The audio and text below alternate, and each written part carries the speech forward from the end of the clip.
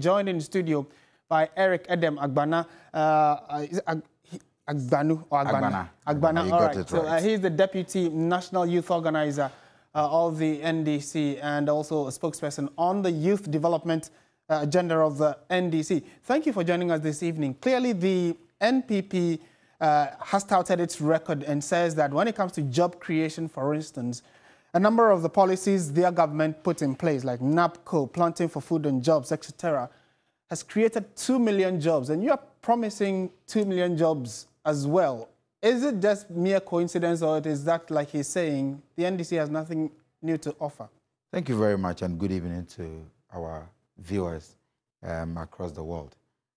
I'm surprised that the National Youth Wing of the NPP would want to engage in this kind of petty politicking, especially when they are seeking to tout the achievement records of a president who has failed and has failed miserably.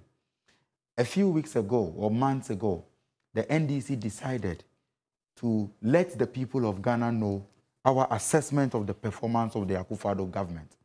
We picked their 2016 manifesto, which is supposed to be the social contract that they had with the people of Ghana. It was based on that document that the people of Ghana voted for them. Out of the 631 promises they made in their 2016 manifesto, which was themed, change, an agenda for jobs, they were able to fulfill or are in the process of implementing or executing only 86 of those promises. 86 out of 631, clearly they have no moral right to start talking about issues of trust and issues of track record. That gave them an abysmal 14%. Now, are you disputing that at least they created the jobs that they're saying? I will go into the when jobs. When it comes to NAPCO, for instance, you and I can attest. Well, let me go into the jobs. I'll go into the jobs. Let's go to specific. Let me go to the jobs that they listed. Herinana Boachi ridiculously made mention of creating over 778,000 jobs in the public sector. And I'm surprised that even the journalists who were at the press conference could not question him on that. Because when you look at Ghana's public sector, we have a total of about 650,000 people in the public sector. How is it that from independence till today, you have 650,000 people on the public sector, public payroll, and all of a sudden, NPP is claiming that they have created 778,000 jobs. Was that what he said? That is what he said. You can check from their statement. In fact, that is the first item they even listed under job creation. 778,000 jobs in the public sector. Where are those jobs? In fact, if you even take... Are you saying it is impossible to create those number of jobs? No, so it is not a matter of being possible or not possible. The matter is that it's a blatant lie, because I am telling you that, let your production team check. Currently, Ghana has a total of about 650,000 people in the public sector, right from independence till today. How is it possible that all of a sudden NPP claims they have created 778,000 jobs? We'll try and verify if those were his exact words. That is the public sector. You can check. The statement is there for you to check. Now move on to the other issue concerning... The NPP talks about jobs like planting for food and jobs.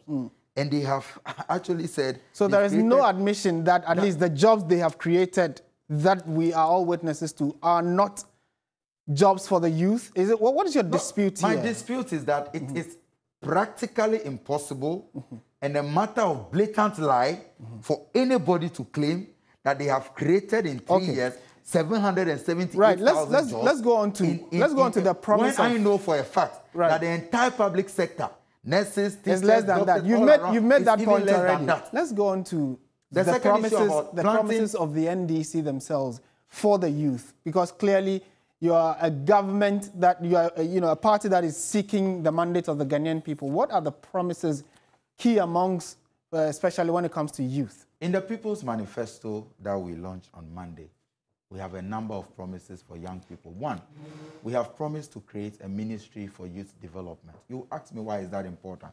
The current status quo is that you have a Ministry of Youth and Sports.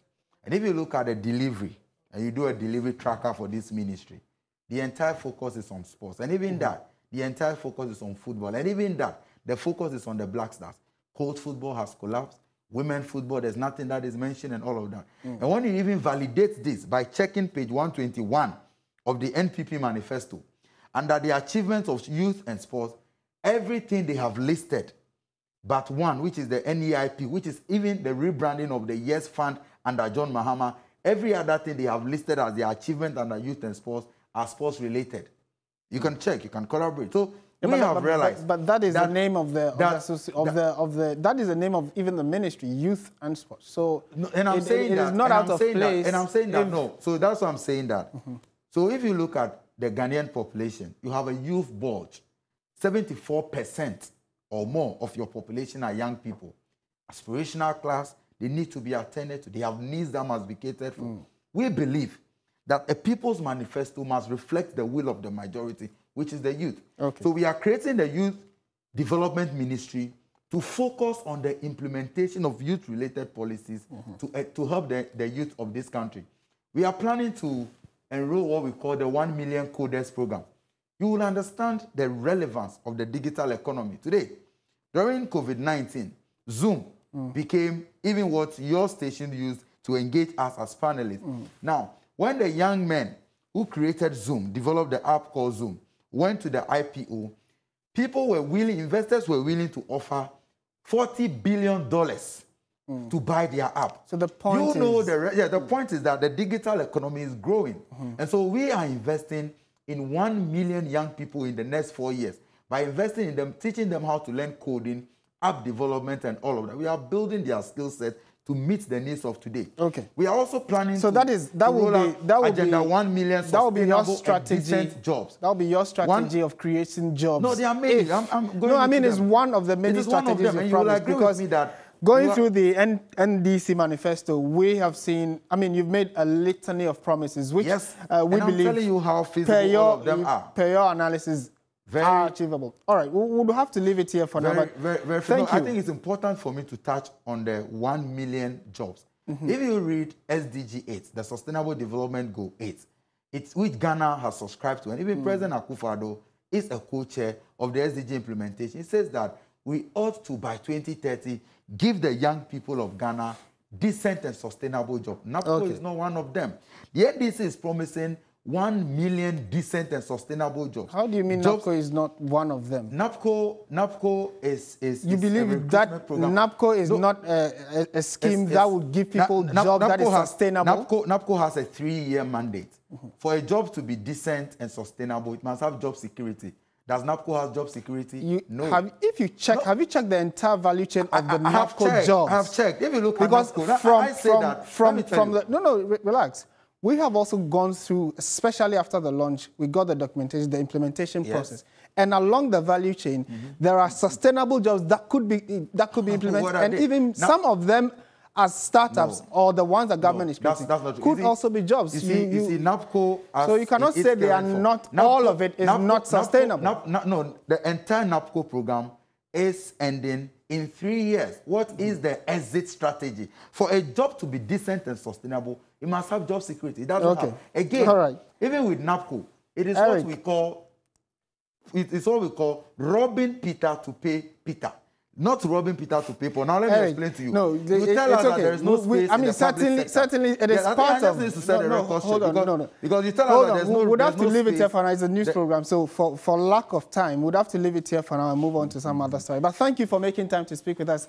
Clearly, this is just a teaser of the many such discussions to come when we peruse promises of both parties, the NDC and the NPP. We were joined in studio by Eric Edem Agbana, Deputy National Youth Organizer of the NDC, joining us and giving us the party's reaction to what the youth wing of the NPP brought out today at a news conference. This is still News at 10 on